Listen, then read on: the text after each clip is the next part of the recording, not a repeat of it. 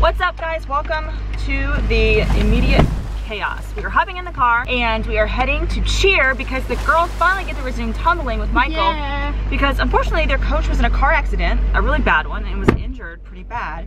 And he is healing up nicely, and now we can resume tumbling, so I'm really excited. I can't wait to see the girls. I love watching them tumble. So we're gonna head out now, and then maybe I'll get some clips of them doing some tumbling. I know you're looking at that. Oh, that is good. There's nothing I can do about it. All right, let's go. All right, guys, we just got done with probably the best tumbling private lessons we've ever had. Bryn had a literal breakthrough today.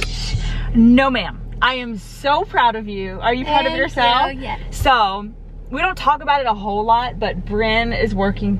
Can I say? No. You don't want me to say? Just don't say what it is. I said it on Instagram. I know. You saw. Bryn has had a back handspring for a long time, and it's beautiful, and we're working through it. Anyways, today she had a breakthrough, and she did her back handspring beautifully, perfectly, without a spot, and it honestly looks better than it did like 3 years ago when you were doing it like in routines and stuff. It's gorgeous, and so we had it was just incredible. She was just doing over and over and doing two and round off back handspring, and I'll insert some footage. If you're following me on Instagram, then you already saw it. So, but here is a little bit of what? Cap? No, not Cap. Bryn was sorry. It was hard for me to film you because you were kind of over on the other, like behind that. But anyways, Bryn stuff.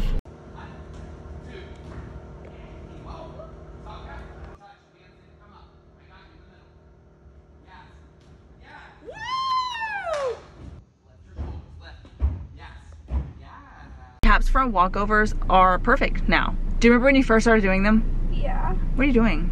Track of the song. Okay, bye-bye. Okay, so I'm in the girls' room. We are looking at...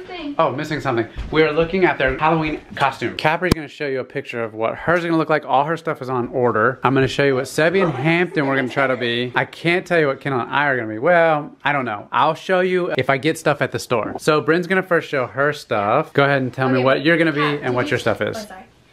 Did you take my glasses? No. Oh. There. Oh, we gotta find your glasses? There a bunch of things fell. Yeah, I know, because you pulled everything out. Your glasses are right here. Oh, there you go. That's the rest of it. No. Okay. Oh, that's cool, Bryn. Yeah, okay. right? Okay. Have you put everything on yet? Yeah. Oh, how's it look? You do? Good, yeah. Well, I guess I don't want to show that yet. Yeah. Because maybe after closer to Halloween we'll show it. Yeah, okay. But just show everything. So first thing is this hat. Okay. And wait a second. Oh. Yeah. Mm-hmm. Okay, I thought the thing was broken. Yes, that is gonna be so and fun walking around so like that. Cool when it's dark. Yes, that'll be I don't wanna awesome. waste the battery. Okay. And then we have this like glittery skirt, so you just like you could just put like Nike Pros on it and just tie it put that over it. you. Okay. Perfect. And so those are really cool. Tata, no. And then you can wear like any top. Tata, what are you doing? Why won't she move? How did we get like? I can't move her. How did we get an old dog like immediately? Like she immediately went old on us. She's only 2 years old and she acts like an old dog.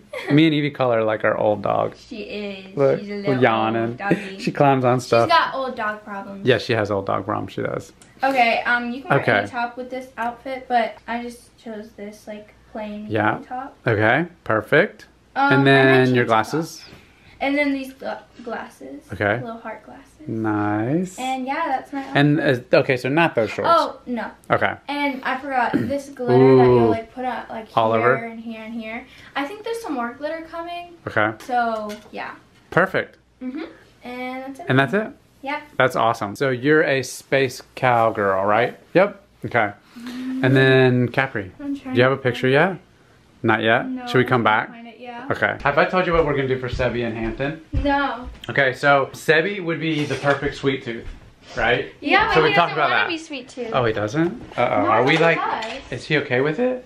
He said he didn't want to be sweet. Oh. Oh, I found it. Okay, well hold on. Okay, and then Hampton we want to do, so if you guys have seen Sweet Tooth, then you know what Sweet Tooth looks like. And also, big man. I've been looking for trench coats for Hampton. So he could have a trench coat. He needs a burgundy hoodie. He's pills. Pills? Oh, that's funny. Yeah, he needs pills. Yeah, he does. And he's got a backpack on. So, trench coat, burgundy hoodie, a white t-shirt underneath, all kind of, so it's really hard to actually kind of find the trench coat. That's what I'm starting with first. So I'm gonna go to Spirit Halloween. I'm gonna see if I can find it. Antlers for Sebi. Antlers for Sebi, that's the other thing. I bet yes. you could buy the, you know what would be a cooler costume for Seb? Instead of just the antlers, the little hat that he wears, the helmet. Yeah, I know. I feel like that would be cool. That would be super cool. I can't find it though. You can't find it? No. I feel like that would be something someone had made. I know. Like on Etsy? Well, maybe do a search for me. Okay. Okay. Did you check on Etsy? I didn't. I looked for Sweet Tooth costumes on Etsy.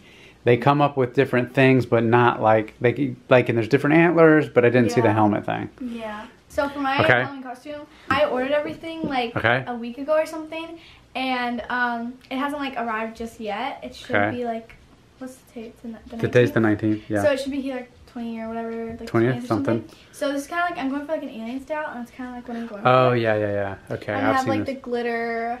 Okay. And I have that costume coming with the little tentacle thingies. That is cool. So yeah. That's such a crazy picture. I know. Okay, so that's what you're gonna be. Awesome, all that stuff. Antenna, the whole outfit. Awesome, that's fun. I want to find more accessories though. Yeah. Like some sort of like, I want to try to find like glasses that kind of like go with it. Okay. Okay, that'd be fun. So let's go to Spirit Halloween and go see what we can find. Okay. Okay, we just pulled up. I think that Seb, how badly do you want to be Sweet Tooth? Like, real bad or not that much? Really. Not really at all? Yeah. So if we find something for you and Hampton in here. If there is something. Okay, let's look. Okay? Cap, you already have yours, but we'll look for fun costumes for you guys. That just your age, you know, and you and Brinley. Teen costumes that would be fun to look at. And so, not that you're going to get it, but you can just look through them. Yeah. For ideas for like next year or something like that. And then Kendal and I, okay, I'll show you what we're trying to find for her and I. So it's really fun and funny. So I'll show you if we find it.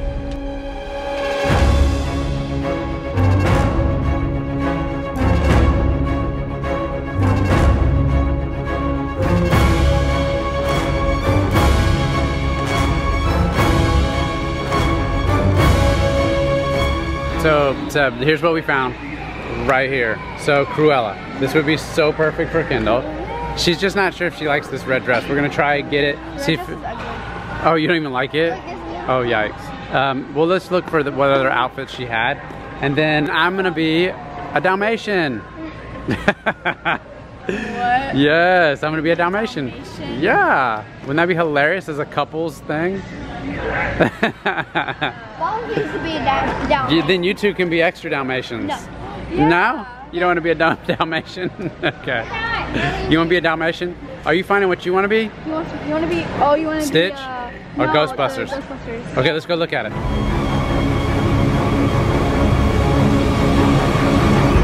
So Kapri is trying to find like some glasses to add to accessories for her costume, but are you finding anything really? Not really. You got to find the right perfect look for an alien, like glasses. Yeah. An alien? Yeah. Oh, you're being Okay. And then Sebi found maybe something different to be, right? Maybe. Yeah. Okay. But we're still looking for a trench coat for you, because if you can find a trench coat, then you can still be Big Man. Do you know who Big Man is? Remember on Sweet Tooth? The big guy that takes care of him? You don't remember it? I'll show you a picture later. So, gosh, looking for other options for Kendal and I. We said Stranger Things, but Capri's like, no, too old, can't do it. It's too old. Well, even with the new season that came out, still it doesn't work. No, that new season came out in 2019. Oh, I know, all right, okay. It'd be fun though. Like, I like the Scoops Ahoy. There's for the guys. And 11. Cap, remember this right here? Napoleon Dynamite, remember that movie? Wasn't that funny? So that's pretty funny. Harry Potter stuff. Definitely no. No. Hocus Pocus. No. Still fun though. But I mean, honestly, Kapri, your costume is so fun and so cool. Yours is so cool and so fun that I don't even worry about anything from here. Yours is so cool. I love it. Okay, so that was pretty successful. We started with Fortnite for the boys. But in the end, they got police outfits instead. So we'll see. We're gonna try them on, see how they fit, and see if they're any good. Capri, you didn't get any sunglasses or anything like that. You just got some gems. Like, yeah. To put on your face? Yeah.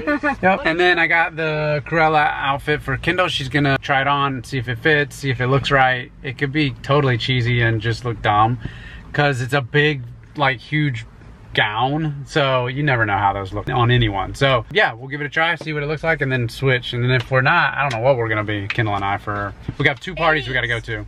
80s, it would be cool.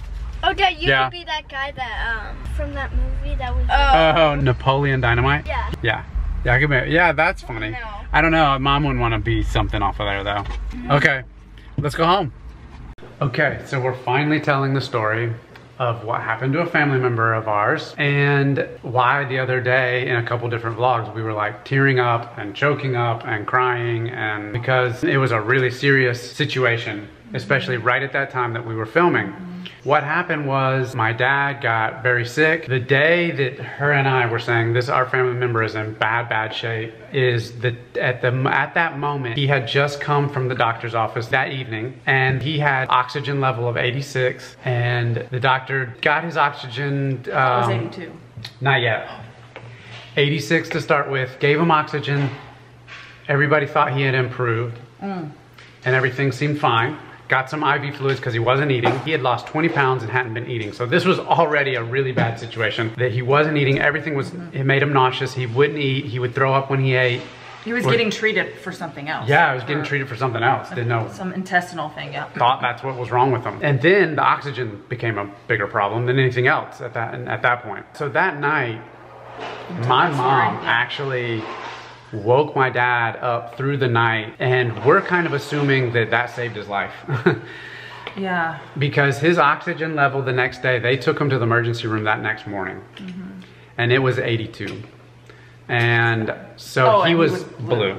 And he was blue, his lips were blue, his face was blue. So he was in really bad shape. And yeah, again, we're assuming that, like my mom says, I think I saved his life through the night just by waking him up, but not knowing that his oxygen was so low. They took him in when they first got to the hospital. Oh, and they're in Panama. Yes, if you don't know that. They're in another country. So, well, yeah, even a smaller town than Panama, Buquete. Right. But first emergency room. The emergency room then was gonna make the decision as to whether he needed to be hospitalized or not. Obviously he did. He has oxygen of 82. My mom was allowed to choose the hospital that she wanted to take him to. She chose a private hospital, assuming that would be a better choice for him for his care. So they transported him in an ambulance to the hospital. My mom just told me the other day a story that while he was in the ambulance, they ran out of oxygen for him. He was maintaining like 82, couldn't keep it up himself. He could have died during this entire time. Yeah. Like that 24 hours he was on the verge of dying. Yeah.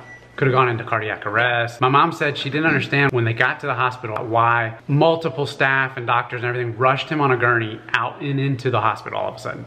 Just like rushed him in. She didn't understand what was going on until she found out they'd run out of oxygen for him. Oh, I didn't know that. The ambulance I knew that, but I didn't know they had, okay. Yeah, so he gets there, they talk to the doctor. The doctor says, here's the procedure they want to do for him. It was not a good procedure. Not a good procedure at all. It's one that I've heard of that's not good, that is not good for people, and the rate of getting better by the way they were planning to do it, I've heard bad things about it, without getting into the details of it. So my mom, by herself in Panama, no family to help her, is having to go against the will of doctors and saying, I gotta transport him somewhere else. They're saying, no, you have to pay $5,000 to keep him overnight. She didn't know where to keep him overnight just to keep him alive. She didn't know if transporting him again was gonna save him, kill him, you know, in this moment. She is calling me at different times, crying throughout the entire thing. So worried about him. Like, we're worried to death about him. That's why multiple of our videos were like tearing up, you know, about this whole thing. So they transport him to a different hospital. This hospital, like immediately, you could tell the procedures that they were gonna do for him was a great plan. Well, it wasn't immediate, but soon after he was there, it was obvious that they were going to treat him well. A really good, care plan. Yeah. So they begin treating him. They put him on the full, what do you call them? BiPAP. BiPAP. Yeah. He was getting all his oxygen fully from that. Not eating. Not eating still, just totally on IVs. Yeah. Saw that he had pneumonia. in his lungs. His upper left was bad, in bad shape, showed a lot of buildup, mucus, whatever it all is, that inflammation in the lungs. He's been in that hospital now going on 2 weeks. Oh yeah. At least. Or is it over 2 weeks now? It might be over 2 weeks now. Yeah, 2 weeks. While he was in the hospital, his treatments began to clear up that spot in his lungs. He maintained a spot in his back right part of his lung that was inflamed and in bad shape. Kept him on IVs, IV fluids. He began to feel much, much better because he was finally getting nutrition.